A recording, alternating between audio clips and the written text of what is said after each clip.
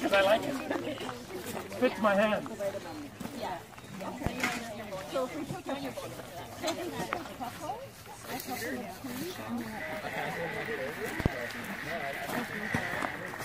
So we're here today. I work for Greenways Land Trust. My name is Cynthia and we're doing a joint project with TD Friends of the Environment Foundation, where we're planting 200 trees down on Baikie Island to infill and to increase the diversity of the planting. Yeah, we actually have done this event. This is our 4th year in a row that we've done it with TD. They've been a great supporter of our organization and of the environment in Campbell River, so we've had them down in the estuary doing planting. This is, like I said, our 4th year in a row. I mean, TD's fantastic. They always send down a huge number of employees, so yeah, we've got a great turnout from TD, plus we also have quite a few members of the public and our volunteers here as well. We're scheduled to be 1 to 4. We'll probably be done before that, but yeah, we've got quite a lot to do today, and the holes are going to be a little tougher to dig than we normally have, so yeah, it'll take a little longer than normal.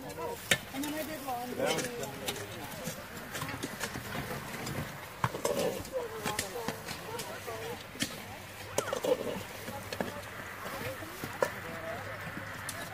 In this area particularly, all over Baikie Island, when they did their restoration, they took out a huge amount of compacted soil and contaminated soil and took it out, and then they replaced it with nice soil, nice topsoil. But in this area here, there's probably about 2 inches of topsoil, but underneath we've still got that kind of compacted soil with lots of rocks and things in it. And I pulled out a brick the other day and there was a spring.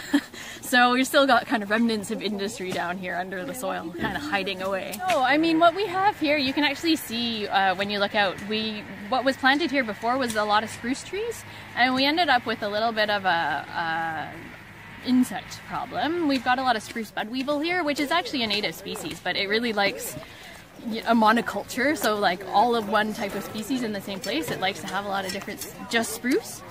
So what we're doing here is we're trying to diversify it a bit. We're planting some fir trees just to kind of grow up and shade out a lot of the bugs, because apparently they don't like to grow in shade. So yeah, well, we've got a mix of native species, and we've got twinberry and Nootka rose, we've got some fir trees, we've got